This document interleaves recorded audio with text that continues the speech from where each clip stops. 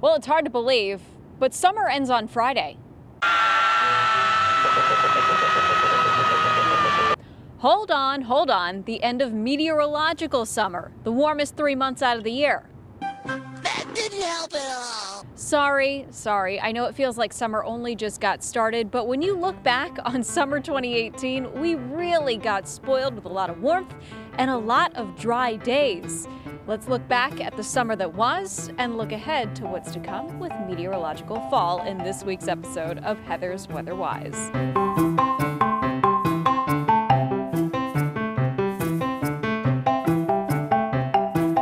Let's start with the idea of meteorological summer and why we even have it when we already have what we call astronomical summer. Meteorological summer runs through June 1st all the way through August 31st, whereas astronomical summer, of course, runs through late June through late September. Those astronomical dates are based on Earth's tilt and where the sun's most direct rays are hitting the Earth.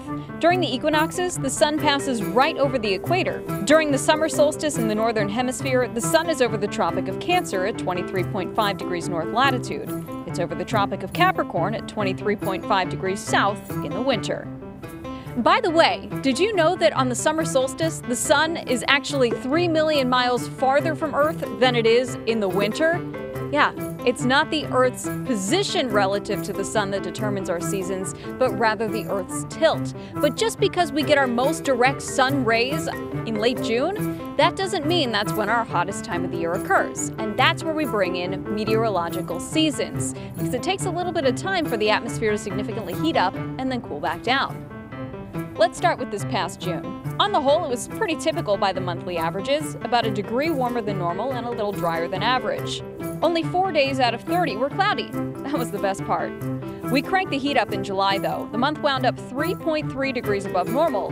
Now, while that may not sound like a lot, that was hot enough for the 9th warmest July overall. Remember the 4th of July? We set a record for the date at 93 degrees. July followed the June tune with just over 3 overcast days and well below average rainfall. We even started to develop a little bit of a drought. And of course, there's still a couple days left in August, so we can't totally close the book yet, but the month definitely started off warm and dry. Then we kind of made up for it in the precipitation department a little bit over the last couple of weeks. But of course, we're finishing the month off very warm as well, and it could very well end up being a top 10 warmest August by the time we get to the day on Friday. But of course, September starts in just a couple of days, and gasp, so does back to school. This is gonna be great! There are some signs that we may have more of an autumn this year compared to last year. Remember last year when we hit 90 degrees 3 times in Buffalo in September? Don't close up the pools just yet, but for you #PSL lovers, your frosty fall mornings may be coming a little bit sooner this year compared to last. As for our winter forecast, we'll start looking at that here in the next couple of months. Get a chill just thinking about it, huh? Is it spring yet? No. So keep the warm vibes going until I see you next week for another edition of Heather's Weather Wise. But until then, remember, it's good to be a geek.